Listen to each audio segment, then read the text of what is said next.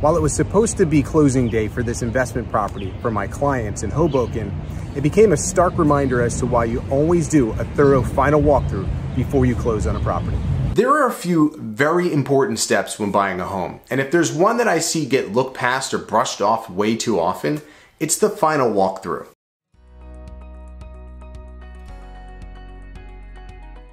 Becoming a new homeowner or first-time investor can be really exciting, so I often see buyers just wanting to close already, especially because life itself is pretty busy, so even to schedule a closing date is tough. Then having to reschedule it is even harder. So I see people wanting to rush through this final walkthrough because, A, they want to close already, B, they don't want to have to reschedule, they're excited. But I caution you, this final walkthrough is important because, listen, when you take ownership of the house, you're not only getting the home, you're getting all of the problems that come along with it. Now, luckily, over the past 12 years, I haven't had too many problems with final walkthroughs, but there have been some, and most recently with this property in Hoboken, there was an obvious problem.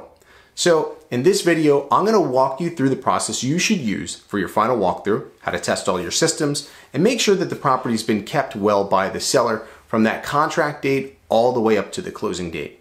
Then I'm going to take you back to that property that we showed at the beginning of the video that had that sewage issue, and I'm going to give you the process I use to keep my buyer at an advantage, making sure that they were able to cover their bases financially and close on that same day.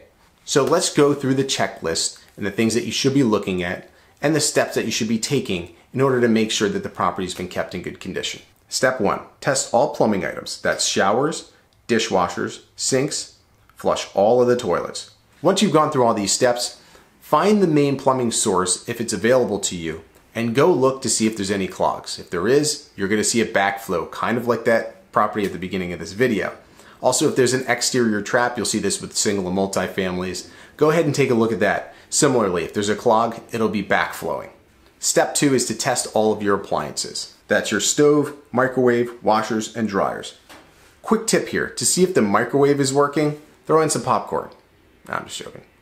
Grab a piece of ice from the freezer, put that on a paper towel, put it on for like 15 seconds, and see if it melts. If it does, your microwave's working. Step 3 is to look for any active leaks or covered up leaks that have taken place. So you'll be looking at the ceilings throughout for discoloration, roof areas, inside of vanities, as well as cabinets and plumbing sources.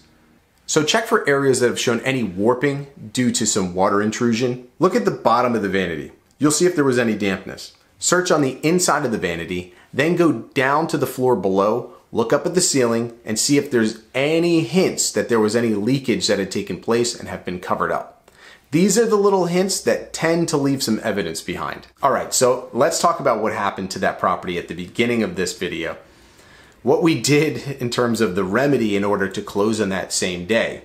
So we did our checklist. We went through every floor. There was 4 floors since it was a 4-family. We flushed every single toilet. We ran every single sink. We ran all of the showers. And then when we were done with that, we made our way down to the basement and we found a mess. So what do you do in that situation? Well, the first thing you do is you document it. You take photos, you take videos. Then you send it forward to your attorney. So we sent it to the buyer's attorney. I notified the seller's agent that something would be coming through. And then what do you do from there? Well, since I have a background in contracting, I was able to provide my buyers with a worst case scenario cost in terms of what would it cost if this entire plumbing system needed to be replaced. And then from there, you can negotiate an agreeable number or an amount of money in which money can go into an escrow account that's somewhat neutral, meaning that, let's say in this case, it was $10,000.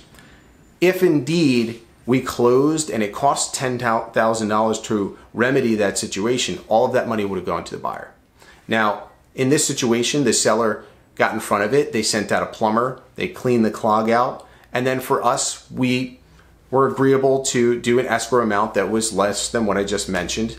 But still, we had that escrow money, and they have a week or so to have a plumber come out, confirm that the work was done properly, and if there is indeed a remedy that needs to take place in addition to what the seller did, well, then that money would come out of the escrow monies that are in there.